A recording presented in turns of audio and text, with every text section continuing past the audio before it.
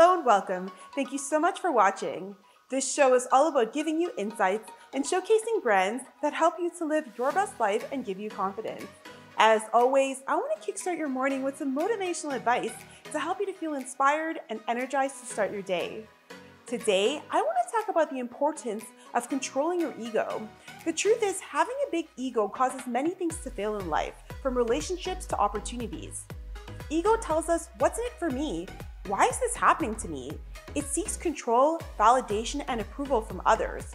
It is constantly blaming others for our own failures, and it's constantly looking to control the outcomes and the future.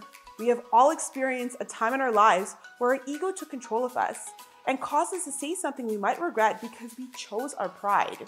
Learning how to control your ego is one of the most important life lessons you will learn.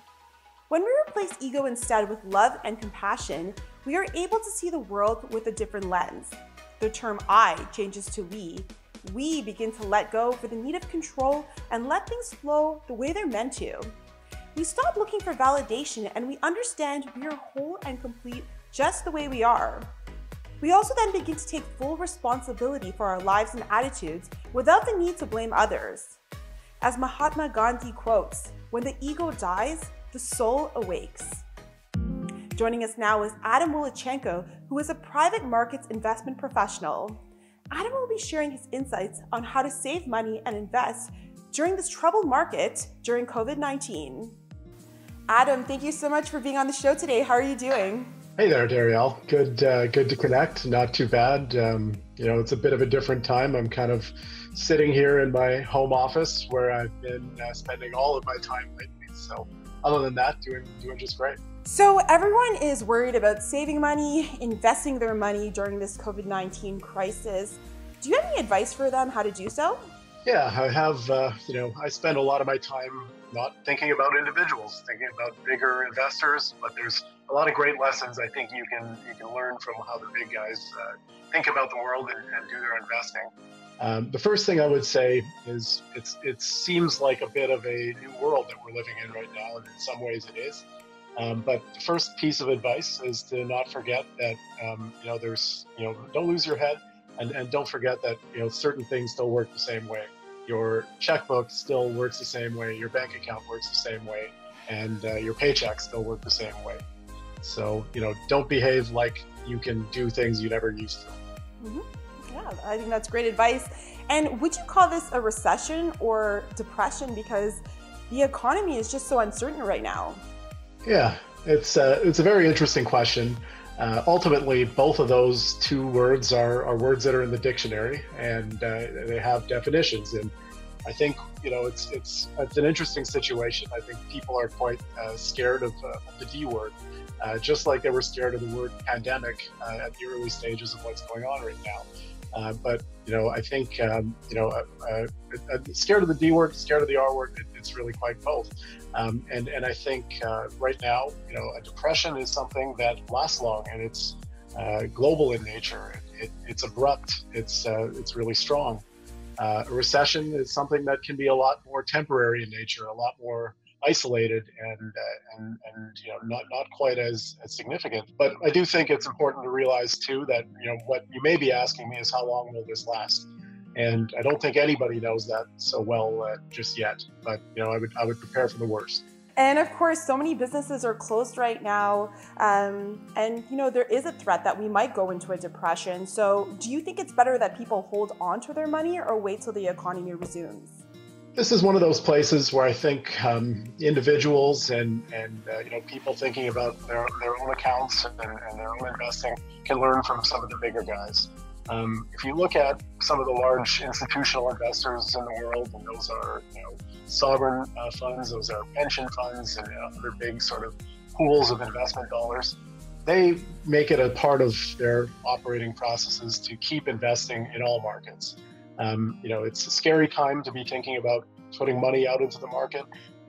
There's so much volatility, but if you look back at history, some of the best times to be investing, like if you looked at 2008 and 2009, were actually among the best times to be investing. So important to remember that if you haven't started investing yet for yourself, this is actually not a bad time to start thinking about doing so.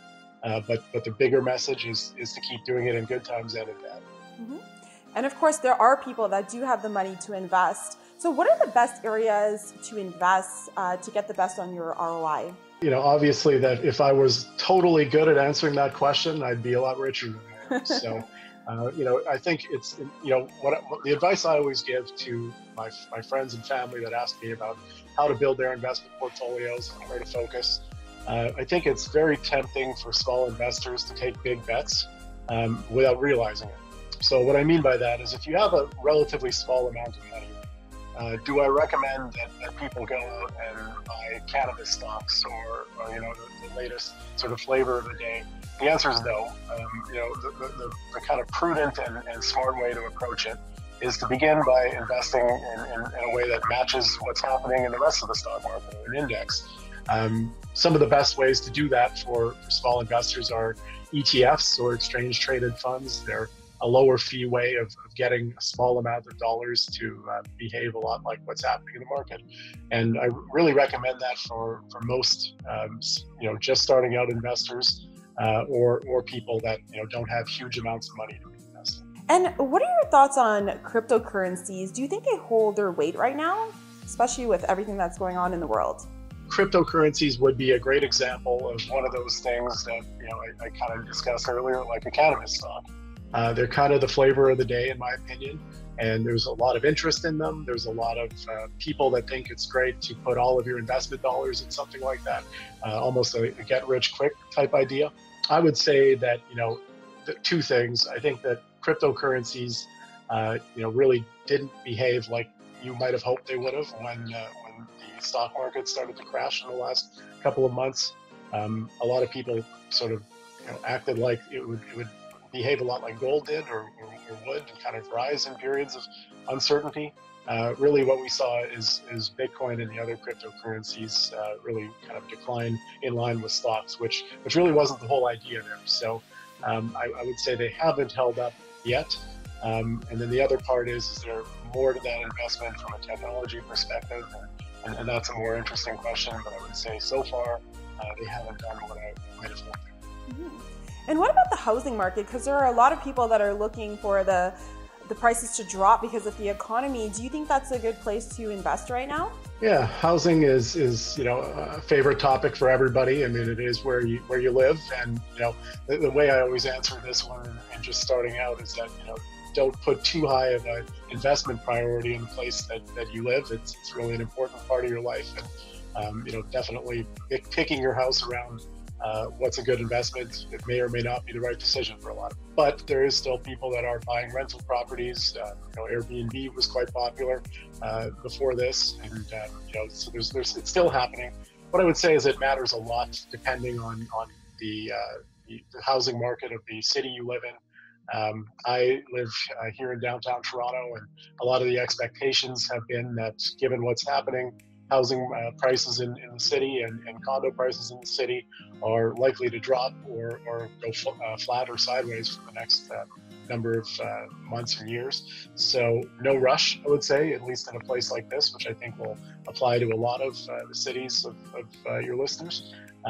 But I would say keep saving money, because you'll need a deposit, and when the time is right, no rush, but when the time is right and you're happy with where prices are, always a good place to be putting some money.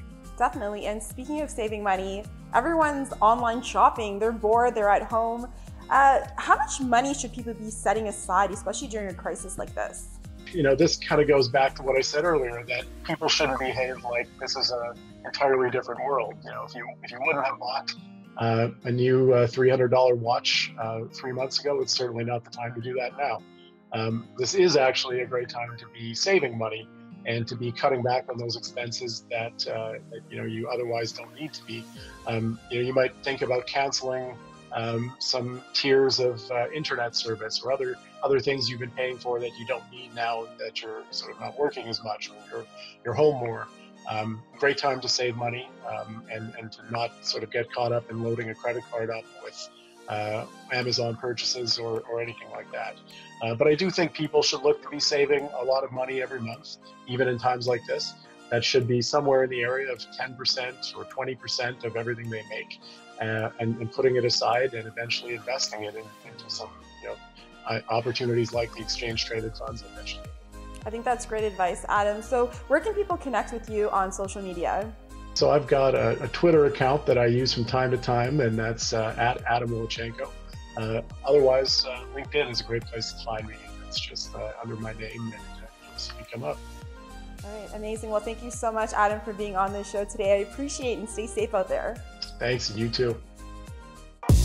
Tag TV is available on Roku, Amazon Fire TV, Apple and Android TVs, as well as on Apple and Android phones. Watch us live through Facebook and Twitter.